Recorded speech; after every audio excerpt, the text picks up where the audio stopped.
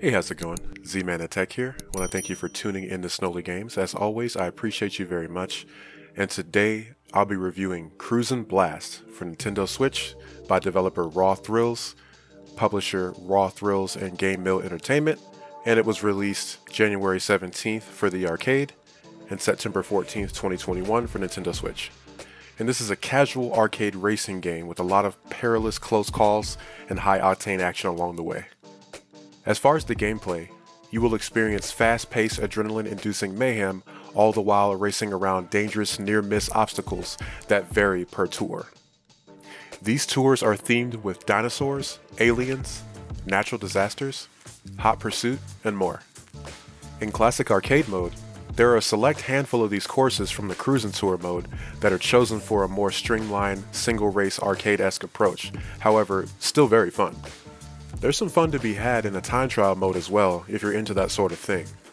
Grinding for the fastest time is pretty much up there with high score chasing and other types of games, so I'm with it. Single race is quite self-explanatory and gives the player the option to race on any track from the Cruis'n Tour mode with no limits and or order. In the main modes, you will need to be on the lookout for 3 hidden keys in each level, and this, along with the cash that you earn from racing in general, is needed to unlock more content in the game. This additional content includes extra vehicles and the general progression of leveling up your vehicles, level 5 being the max. Some of the extra vehicles include an Indy car, a UFO, and even a unicorn. There are quite a few more, but I'll let that remain a surprise for you. The upgrades for your vehicles include custom paint jobs, which you have access to from the start, neon light kits, decals, body kits, engine upgrades, and consumable nitrous units, which you can only have a max of 5. Each set of upgrades are relative to each vehicle and are therefore unique. I welcome that design choice with open arms and I appreciate the effort. Speaking of, it brings me great joy to inform you that all content in this game is all achieved via grinding and unlocking, just the way you remember it in the games back in the day. No DLC. Well, at least at this time there aren't any. Multiplayer modes are restricted to 2 through 4 player split screen mode and local wireless connection directly to additional switches with their own copy of the game. If you're looking for online multiplayer, sadly you won't find it here. It's a bit of a shame too because this game is wicked fun and can be very competitive in a fun way, of course. It's also worth noting that there's a pretty powerful rubber banding mechanic in this game that can be rather intense when it comes down to the end of the race. It's definitely present all throughout, but when you approach that finish line, be sure that you've saved some nitrous because you may need it at the last moment. Now, rubber banding and all, this game really does capture the fast-paced and accessible gameplay that series veterans have come to know and love. So, what more could you ask for, right? When it comes to the controls, they are just as snappy and responsive as you remember. However, this game utilizes some practices that help simplify it no matter which method you decide to go with.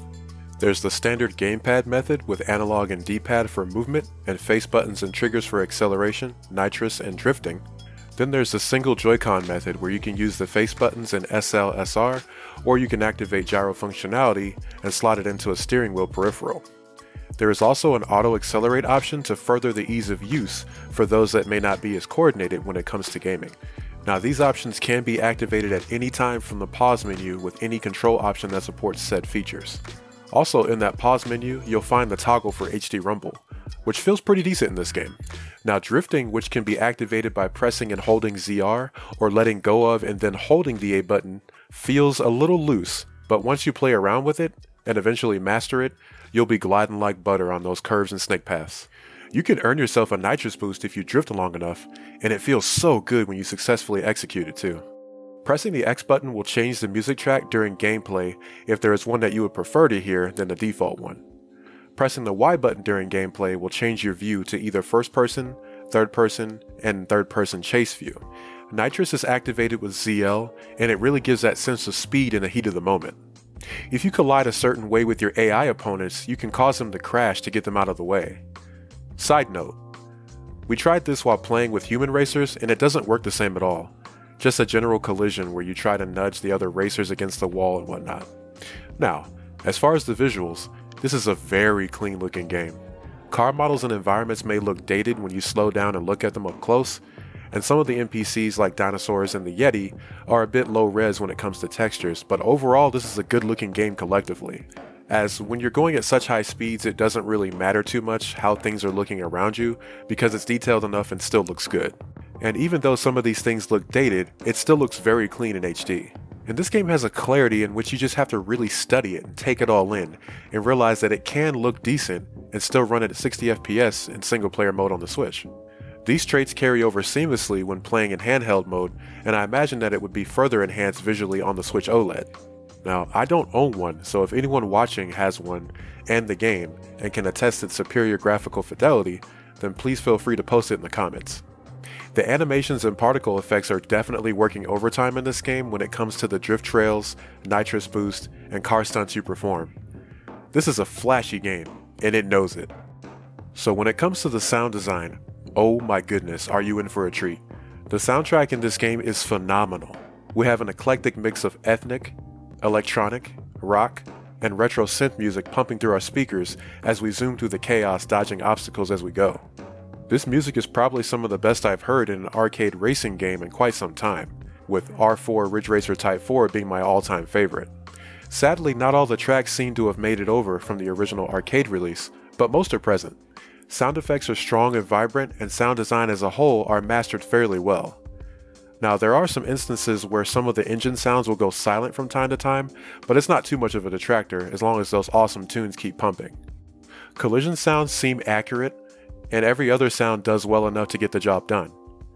Another weird thing I noticed though, is that when you use a character that doesn't have any wheels, like say, the unicorn or shark, they still seem to have tire skidding sound effects to them. A little lazy in my opinion, but then again it must have been for the giggles, since the fact that such creatures exist as a racer in this type of game is peculiar to begin with. So that one's up in the air for me. So, in conclusion, Cruis'n Blast is a wondrous thrill ride that is a must-play with a group of friends, and yes, even solo. Throw realistic and simulation racer out of the equation, and brace yourself for the most extreme and outlandish arcade racing experience that you never knew you needed. With its addictive gameplay and upgrade system, you can easily find yourself locked into 3-hour play sessions without realizing it. The clean visuals and bumpin' soundtrack all mesh so well together, and the unlock system in general is a much welcome inclusion in a world now dominated by making an extra buck via microtransactions and DLC. At $39.99, this is such a good bargain for what you get, and well worth it in my opinion, and I highly recommend. My final score for Cruis'n Blast is 8 out of 10. If you like what you saw, definitely like, comment, subscribe. Remember to keep it locked to SnoleyGames for all of your indie game, third-party game, tech review coverages, and sometimes Nintendo and retro games thrown in the mix. Alright, have a good one. Take care.